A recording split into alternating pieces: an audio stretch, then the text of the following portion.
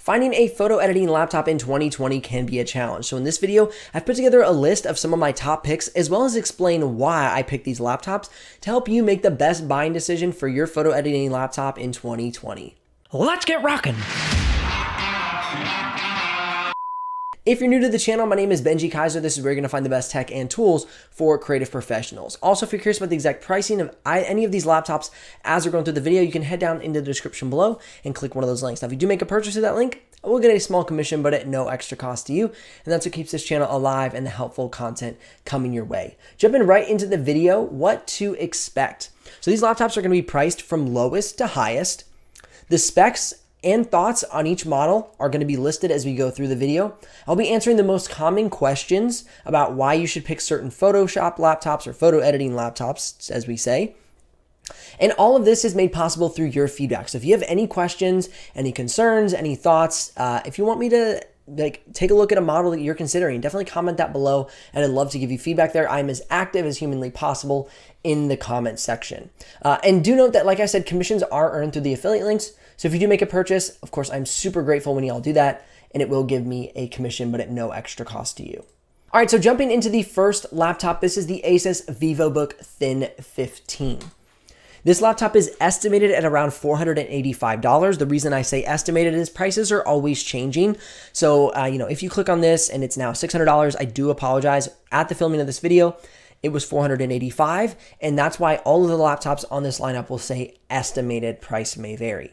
This comes with 2 cores and 4 threads, so this is definitely an entry-level laptop for Photoshop. It is the i3 1005G1. It has a 1.2 base clock and a 3.4 turbo clock with an Intel Ultra HD graphics, 8 gigs of GDDR4 memory, and 128 gig solid state hard drive with a color accuracy of 54% sRGB and 40% Adobe RGB at a 15.6 inch full HD display. This, my folks, is a entry-level Photoshop laptop. This is not going to have amazing performance for multitasking with different programs, let's say like InDesign and Illustrator all at the same time. If you're somebody who does that, this is going to be for the bare bones Photoshop editor. Somebody who's just getting into it, doesn't need a ton of power yet, isn't shooting like massive files. So this is one I recommend for somebody who's like just getting started. Next up is the Acer Aspire Slim 5. This laptop is coming in at around $449. Again, this is another entry-level computer with the i3 10110U. This one has 4 gigs of RAM. You can definitely get away with 4 gigs of RAM for Photoshop, though I recommend 8 gigs as the minimum, as it'll give you better multitasking, just better performance in the program as a whole. Has a 128 gig solid state drive, 15.6 inch full HD display, and 65% sRGB with a 47% Adobe RGB. So this is a slight upgrade as far as the processor is concerned, but you're getting a little bit less RAM here with this laptop. Next up is one of the best lower priced laptops. I know it's all the way up to $679 already, but this is one of the lower priced laptops. This is the Lenovo V14. This comes with a really, really powerful processor for this price point. This is the Ryzen 5 4500U. This processor can even handle some 1080p video editing pretty well. I've done a review on a laptop with this processor and I was impressed by it. So it says 2.3 gigahertz on the base clock and 4.0 on the turbo clock. It says 6 cores and 6 threads, so it makes for a good and even kind of a great, for the price point, multitasking laptop. It says 12 gigs of RAM, 1 terabyte of hard disk drive storage, a 14-inch full HD display with 50% sRGB and 40% Adobe RGB. Now, I'm going to make a statement here because I forgot to say this earlier. A lot of you are going to say, these are Photoshop laptops. Look how horrible that color accuracy. What is wrong with you for recommending such an in-color accurate laptop? Well, the problem is most vendors save money by putting a lower quality. And I don't mean like if you bump it up against your desk, it's going to shatter. I just mean what is internal in the screen. So they'll put a lower quality screen in the laptop so they can save some money, and so you can save some money. But the problem is, as creators, we're looking for that color accuracy. So what you'll see is as we move up the pricing scale, we're gonna find that better color accuracy. And we're gonna talk about why I would personally purchase a more expensive laptop versus a cheaper, more affordable laptop as we move forward in this video. But I wanted to get that out there because I know a lot of you are gonna say, I need a color accurate laptop. I agree, you do. And unfortunately, there's not really that many well-priced laptops with great color accuracy. But we're going to work into it, and we're going to find you a couple, but it's not always the prettiest sight when we're doing this. Okay, so the next up is the Lenovo IdeaPad S340. This laptop comes with the i7-1065G7. This has a 1.5 gigahertz base clock and a 3.5 gigahertz turbo clock. This has the Intel Iris Plus G7 graphics, 8 gigs of DDR4 RAM, 256 gigs of solid state hard drive with a 15.6 inch Full HD display with a 58% sRGB and 37% Adobe RGB. Now, this laptop has a great processor with 4 cores and 8 threads. It can also handle some video editing. I know I'm mentioning that, but in case you're going to be doing video editing as well, this could be a great pick for you. Next up is the HP Envy X360. This laptop comes with the Ryzen 5 4500U, 2.3 gigahertz on the base clock, 4.0 on the turbo. And this has the 8 gigs of DDR4 RAM, 512 gigs of solid state hard drive, and a 15-inch Full HD display. The color gamut range of 91% sRGB and 59% Adobe RGB. This is going to be one of the more color accurate models below $1,000. I want to take a quick second to recognize Dwani, and I hope I'm saying your name correctly, a big fan of the channel, and today, at the posting of this video, is September 7th, which is her birthday, so happy birthday, Dwani. I hope you have a blessed day, and thank you so much for supporting my channel. Now, before we move out of the more semi-budget friendly laptops, I want you to look at the Acer Swift 3.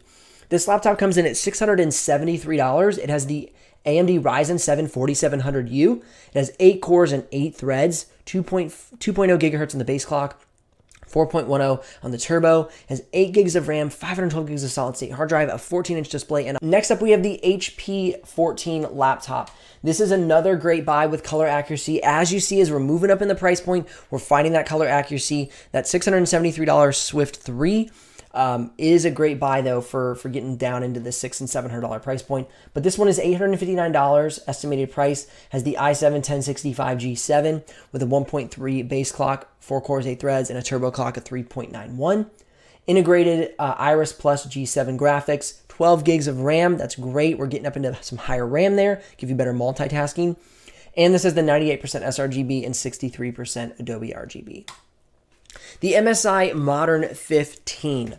This is one of my favorite laptops at this price point. I really like what MSI is doing with their Creator series. This is the Modern 15. It has 4 cores and 8 threads inside of the Intel i7-10510U. It has a 2.0 gigahertz base clock and a 4.3 turbo clock with the NVIDIA GeForce MX 330 semi-integrated graphics. And it has an 8 gig DDR4 memory, which you can upgrade to 16 and even beyond that, but you can just throw in an extra 8 gig stick there and be up to 16 gigs. And you have a color gamut range of 99% sRGB and 60% Adobe RGB. So this is another top pick for me. So if you're asking me what are my top picks so far, I'm going to say the Swift 3 and the MSI Modern 15. Those are going to be great picks.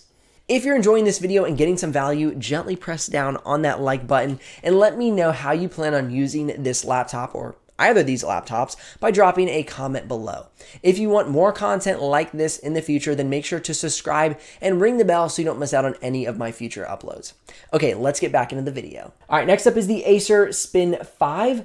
This has the latest i7-1065G7, has a base clock of 1.3, a turbo clock of 3.9, 4 cores, 8 threads, integrated Intel Iris Plus graphics G7, 16 gigs of RAM, 13.4 inch Full HD 3x2 screen. This screen is spacious. I've done a full review on this laptop. If you want to check it out, I'll link it up in the YouTube cards above. And this one has 100% sRGB and 79% Adobe RGB. So moving up to the past $1,000 price point, this is a great pick. I really like this laptop. Next up is the Microsoft Surface Laptop 3, a great competitor of the Acer Spin 5. This has the Ryzen 5 3580U, 4 cores and 8 threads. So this is pretty comparable with the i7-1065G7, but as you see, it has a slightly faster base clock. Comes with the AMD Radeon Vega 9 graphics, 8 gigs of RAM, 512 gigs solid state hard drive, and a color gamut range of 97% sRGB and 72% Adobe RGB. So great pick. I have a lot of people ask me about this laptop. Yes, it does make a good to great photo editing laptop. The Asus Zephyrus G14. This is a gaming laptop, but the reason it's made my list is because they've equipped it with 91% sRGB and 60% Adobe RGB.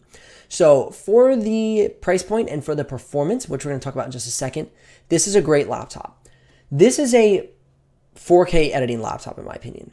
And that it's at this price point really blows my mind. So this is the Ryzen 7 4800H, 2.9 base, 8 cores, 16 threads, 4.2 turbo, GTX 1650 dedicated graphics card, 12 gigs of RAM, 512 gigs of solid state hard drive, 14-inch Full HD display. This, guys, it's a great laptop. And the reason I'm geeking out on it is the price. The price and the specs it's equipped with. Now, it is all aluminum, so top cover, keyboard deck, bottom cover. However, I will have a complaint about the keyboard deck. It's a little spotty on the lighting. It just doesn't light super well. It's my only complaint on this laptop, and you can watch my full review on it if you're interested over on my channel. But yeah, this is a really great laptop because not only can you do photo editing, but you can get into some video editing no problem. Next up is the MSI Prestige 15 Full HD. This is a roughly $1,400 laptop. This has 6 cores and 12 threads, has the Core i7-10710U, base clock of 1.1, turbo clock of 4.7, NVIDIA GeForce GTX 1650 Max-Q, 16 gigs of RAM, 512 gigs of solid state hard drive, and a 15.6-inch Full HD display at 100% sRGB and 78% Adobe RGB. So at this point, now we're getting into those higher-end, more color-accurate laptops that are really showing some great specs and performance. Next up is the Concept D3 Pro. One thing I'll say about this laptop is it is coming soon. Acer has really been pushing hard for their creator laptops, but they have not always been the most widely available for purchase. I'm anticipating this is going to have an i7-10750H. It's going to have an NVIDIA Quadro GPU, and it's going to come with 16 gigs of RAM, and the color gamut range is going to be phenomenal at 100% sRGB and 100% Adobe RGB. I'm also anticipating the price being somewhere in the, I mean, this is a wide range, forgive me, but somewhere in the $1,800 to $2,200 price point for this laptop. This is definitely a more higher end budget laptop, but a great laptop nonetheless. And you can check in the description below if it's available now or if it's coming available in the future. Next up on the list is the Gigabyte Aero 15. This is one of my favorite laptops to recommend. It has wonderful color accuracy, phenomenal performance in the processor and the GPU. Great amount of memory, and at a really solid price point at around $1,700. This is a great pick for photo editing, for video editing, for any creator looking to expand. This will not bottleneck you. You will be able to grow with this laptop. Next up is the Dell XPS 15. I'm a big fan of the Dell. I've owned one for over 4 years now. It's been great. They've recently redesigned it with a larger trackpad. It's a thinner build chassis, and it has a great build. I love it. I like the soft touch material, the carbon fiber. It's an all aluminum bottom cover, side panels, and top cover. So I can't really say enough good things about this laptop. The only negative thing I'll say about this laptop is on my model, I recently replaced the battery because the battery in the old models would swell. And what it would do is it would bump up your trackpad and it would cause you to literally not even be able to click your trackpad. This new model, I've heard good things. I've heard that the trackpad and the battery are not having that issue, but I cannot make any personal promises because I don't have experience with it for the long run. Next up is the specs, of course. You get the 10750H i7 processor, a GTX 1650 Ti, 16 gigs of RAM, and 100% sRGB, as well as 100% Adobe RGB. So like I said, great performance all inside of a 4K 16:10 display. Next up is the MSI Prestige 15 4K. So this is the same laptop I reviewed earlier, the MSI Prestige 15, except this is the 4K model. What the 4K model gives you is 32 gigs of RAM at the base, a 4K screen, and 100% sRGB and 100% Adobe RGB. Everything else is the same, and you gain about a $400 price tag. And the Apple MacBook Pro. I know you guys were wondering, is he going to talk about the MacBook Pro? Of course, it is a great laptop. There's no getting around the MacBook Pro. It is a i7-9750H processor in the current model. It has a 2.6 base clock, 6 cores, 12 threads, 4.05 turbo clock, an AMD Radeon Pro 5300M. That's a 4 gig of VRAM in that GPU. If you want to use this laptop for like motion graphics or maybe some more intense video editing, I would upgrade this to, I think it's the 5500. That gives you 6 gigs of VRAM. But this comes with 16 gigs of RAM, 512 gigs of solid state hard drive, and a 16-inch Full HD Retina display at 100% sRGB and 100% Adobe RGB. So that is my laptop lineup. Now I'm going to be answering your questions. Okay, so these are the questions that I've seen most common in my comment section. So like I said, please go through these questions. If I don't answer yours, comment below. I want to answer it. I can respond to you in the comment section. First and foremost, what makes a good Photoshop laptop? Secondly, should I pick laptop X? Thirdly, what you gain by spending more money and does it matter? And the reasons I would personally spend more money on a laptop. Right off the bat, CPU. Not all CPUs are created equally. Okay, so that means that, for instance, the Microsoft Surface laptop versus the Asus VivoBook i5. Okay, so right off the bat, let's take a look at these laptops. This one's $1,300. This one's $485. This one has an i7-8650U. This one has an Intel i3-1005G1. Right off the bat, if you didn't really dive deep into these two processors and do your reviews, go to some program like userbenchmark.com, which people say, they complain all the time. They say it's not 100% accurate, blah, blah, blah, but it still is a good benchmark. It still gets you in the ballpark of one processor versus another. Okay, so I still recommend it, even though there's a lot of super techie people that are like, it's not good enough. Well, like, that's okay. I still recommend it, but I still recommend it even though there's a lot of techie people that are like, it's not good enough. Well, it still gets you in the ballpark. It's still better than nothing, in my opinion. Okay, so what we see here is an i7 versus an i3. If you go and you run the numbers, this i3 is actually faster. Okay, and so the better value between these two laptops, if you're going to get a Microsoft Surface laptop number 2 with an i7-8650U versus a VivoBook i15 with an i3-1005G1, this laptop's going to be slightly faster. Not slightly faster. This laptop's going to perform at the exact same level, spec for spec, but it's $1,000 cheaper. Okay, so those are some things you have to consider. Would I recommend this laptop for a, advanced Photoshop user? No, I would not. I would not. I do not think you should buy this laptop if you're somebody who's advanced in Photoshop, trying to run multitasking. But I'm just talking price for price, what you should buy. And price for price, this is a better value.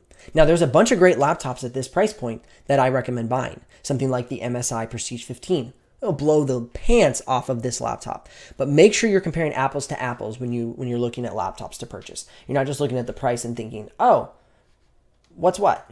Okay, anyway, continue. Is GPU important? No, GPU is not important for Photoshop and photo editing. GPU is important for video editing. GPU is important if you have an external monitor and you're trying to push 4K display up to that external monitor. You're going to want a GPU. Those are the things that GPU are important for. I know people get so confused about graphics processing unit. Literally, the more common name that I'm familiarizing myself with more and more is video card. I think it really should be taking on that name more than graphics processing unit because it really confuses designers. And no, graphic designers don't need GPUs. Photo editors don't really need GPUs. So let's just sum that one up simply there. The RAM, 8 gigs totally works. 8 gigs is my recommended benchmark. 16 gigs is best. 4 gigs you can get away with. That's how I look at RAM. Storage, solid state hard drive versus hard disk drive. Going for the solid state hard drive, it has no moving parts. It's going to be more durable, more reliable. It's going to load, read, write, export, save faster versus the hard disk drive. All right, and lastly up on the list, what you're going to gain by spending more money. Color accuracy, build materials, thin and light, battery life. That is why I would spend more money. I would spend more money to get more color accuracy and better battery life. Otherwise, the laptops I've recommended in this video are great laptops for Photoshop. If you want more videos like this, you can click or tap the screen over here, and you can even get a recommended video by YouTube for you over here. I'm Benji Kaiser. Thank you so much for watching this video today. Keep creating, keep designing, keep editing, and I'll see you here in the next video.